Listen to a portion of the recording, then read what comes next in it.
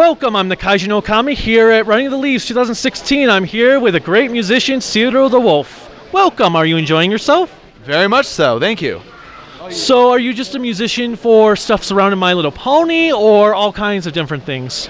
All kinds of different things, very much. What got you into wanting to focus a little bit on My Little Pony though? Well, back in 2011, a couple of friends of mine were like, you need to watch this show. And I was like, no. And they were like, you need to watch the show, we're making you. And I was like, all right. And so I watched the show and I was like, that's pretty tight. And so I watched like the entire first season. Like this was like back like right when the first season ended. And I was like, okay, cool. And then I got a little, shall we say, cidered and decided to go to bed. And I had this dream of me like being super alone and the moon was really present. And so I wrote the first pony song about My Little Pony through the lens of Luna called Millennium Alone. And it got a lot of interest.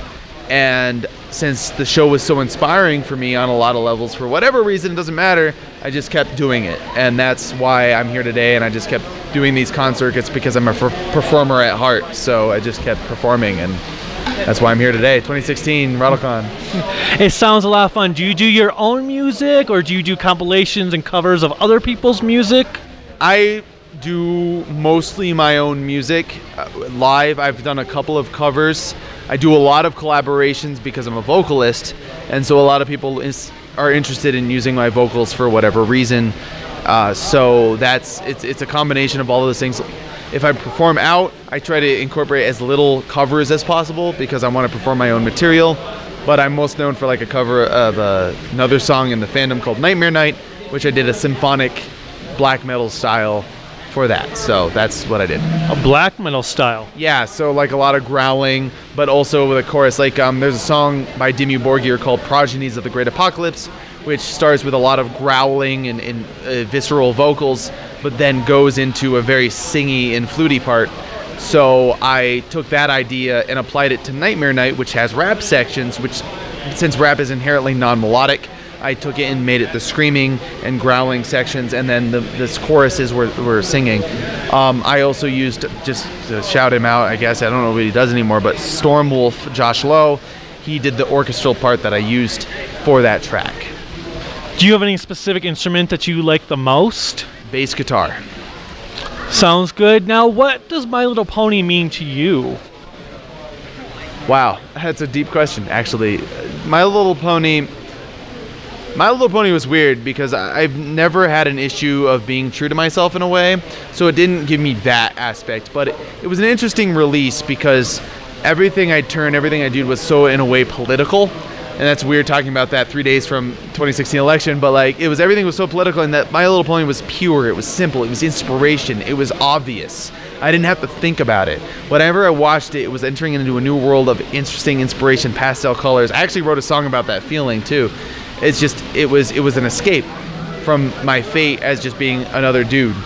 And I thank the fandom and the people who surrounded it from like just gathering around that same idea, because I feel like we all thought that in some way when we joined watching this show, because it was breaking down the BS around the world and just taking down simple concepts and making it real. So do you feel that your music has evolved because of it? I definitely do, and not only because of the show, because I used to do really heavy black metal, dark metal stuff. And then with the advent of My Little Pony, I started focusing more on melody and other emotions and happiness. But beyond that, it made me think about, feeling other things other than just like, cynicism and stuff like that, because it was just like so honest in its presentation. Well, do you have any words for anyone out there that maybe is afraid to get into My Little Pony or afraid to admit it because of fear of outside factors that might impact their well-being, that they are afraid to show it? I mean, for me, I have a Luna shirt on right now, but like that's my presentation. Honestly, it's about where you're comfortable with. Because what I've learned as just over the last 4 years and being an adult and everything else, you don't have to wear everything on your sleeve all the time. You don't have to do that to be you. If you're hiding too much, that's fair. But so my thing is, if your family really isn't into it, maybe bring it up once to your immediate family and just be like, this is a thing, but you don't have to shove it in their faces unless that gives you liberation. So it's all about what you feel. If you feel trapped, do what you need to do to not feel trapped. If you don't feel trapped and you feel like you can wear a mask once in a while just to get through, that's just how you have to live life sometimes. So for me, like, it's like wear your pony as proudly as you want to. Because I'll tell people, if people ask me, so what are you doing this weekend? So I was in Denver. I'm like, oh yeah, I'm going to Denver. What are you doing? My Little Pony convention. And if they ask further, I tell them. But otherwise, it's just like I'm another guy. I have a lot of interests. My Little Pony is one of them. It's done a lot for me. But, you know, I would also ask the same thing of, like, you know, other people who've gone through religious experiences, you know. I wouldn't want them pushing it on me. Just chill, be relaxed. But if you ever feel trapped, don't be afraid to try to express yourself as much as you can. So you have no problem letting anyone know if they were asked what you were doing, that you were going to a My Little Pony convention? Nope. I've always said My Little Pony convention, unless I was in a real hurry, because if I'm in a hurry, like if I'm trying to get to a flight, like a connecting flight, it's like I'm not going to explain to you what I mean by this. So I'll just say like cartoon convention. But like if I have a moment, like I'm sitting next to somebody and playing, yeah, My Little Pony convention, and like because they're trapped with me for 4 hours, so I get to like dictate those terms. You know what I'm saying? Yeah.